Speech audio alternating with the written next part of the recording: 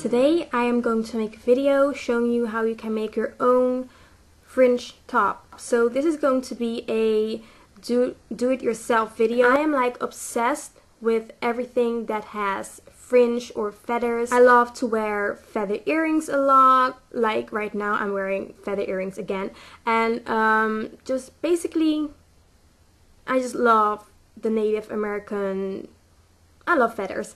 And also in stores you see a lot of tops and shirts that have fringe on it, and you see also a lot of shirts that have, you know, like a Native American print, or do we call it an Aztec print. So the Native American look is going to be really in style this year. Yeah, it's so simple to do, and you don't have to buy a new shirt to give it a fringe look. If you don't like cutting shirts and stuff, you can just buy a shirt that has fringe on it, but it's so much cheaper to just use a shirt that you have laying around in your closet. Just use that shirt and try the fringe look on it. And what I personally love to do is use shirts that have like a cool print on it. So I don't really like to use shirts that are, you know, like a basic shirt that is just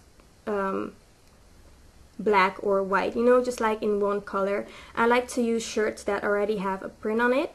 Okay, so the shirt that I'm going to be cutting is this one. Oh, this one. This is the shirt. It's a pretty shirt on itself, but because it has like a Aztec print on it, I decided to make it a fringe top. So I'm going to make fringe on this shirt. So what you're going to be needing is one, of course, your shirt, a pair of fabric scissors. You could also use like a marker to mark where you want to start cutting, but that's optional. So let's get started. What you want to do is you want to lay your shirt flat and make sure that it doesn't have like a lot of wrinkles. And then what I'm first going to be cutting is this bottom part. I don't like to see the seam at the bottom part because in my opinion it's not that flattering. So I'm going to be cutting that, and I'm going to be cutting the top and bottom fabric at once.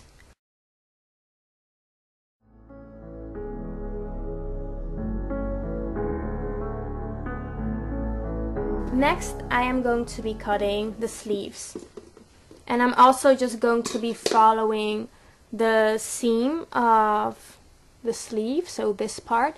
And what I love about this shirt is that it doesn't have a seam over here. You know, like most shirts, they have a seam over here, and then you have a seam on the end of the sleeve. But yeah, I don't know, I just love that this shirt doesn't have a seam on this side. So I'm just going to follow the seam at the end of my sleeve, and I'm again going to cut the bottom and top fabric at once. Also cut the other sleeve. Okay, so now I'm just going to gently pull on the sleeves, and this is going to make the sleeves look a lot better and not like you've just cut it. And now it's time to start with the fringe part, but before I'm going to do that, I'm going to cut the tags because they're going to be in the way if I'm going to be cutting the fringe. And now it's time to decide how far you want to be cutting the fringe. And you could make this a crop top and make the fringe pretty far. So you could let the fringe start like over here. So then it would be like a crop top. Or you could follow the print of this shirt. So you could stop the fringe or end the fringe over here. So where the print stops, you could stop with the fringe. In my opinion, that's a little bit too short for the shirt, so I'm going to end the fringe over here, so where this brown figure starts. So then you're just going to cut the fringe. And I'm just going to cut the top and bottom part at the same time again. And it doesn't have to be, you know, like really neat or precise.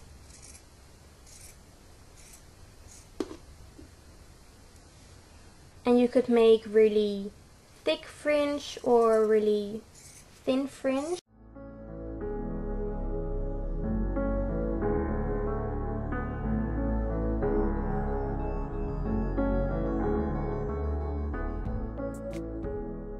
Okay, so now we have this, and now what I'm going to be doing is I'm just going to check if I'm happy with the thickness of the fringe. As you can see, I've cut this fringe a little bit thinner than this fringe, and that's okay. It doesn't have to go perfect at once.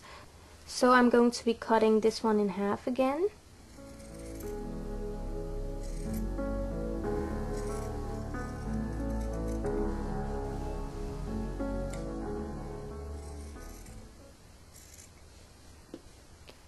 And now you want to gently pull on all the fringe so it won't look like you've just cut it. You can just grab some fringe at the same time. And that's it. Now it's time to try it on. So this is the t-shirt on. As you can see, I haven't cut the neck part. If you have had a shirt that is more, you know, like tighter at your neck, then you could also cut it like this. And just go and watch my how to cut your own t-shirt video to see how you can do that. And I did cut the sleeves, and they are, in my opinion, a lot more flattering. So yeah, those are the sleeves, and let me stand back. This is the shirt. And this is the back part, fringe all over, and wait, let me lower the camera angle, like this. And it is a little bit time consuming, but in the end it's all worth it because you haven't spent like maybe 20 bucks or 20 euros on a new fringe top. So that's all for this video. Don't forget to subscribe to my channel if you want to see more videos, and if you have any requests for videos, then I would love to know them, and I will see you in my next video. Bye!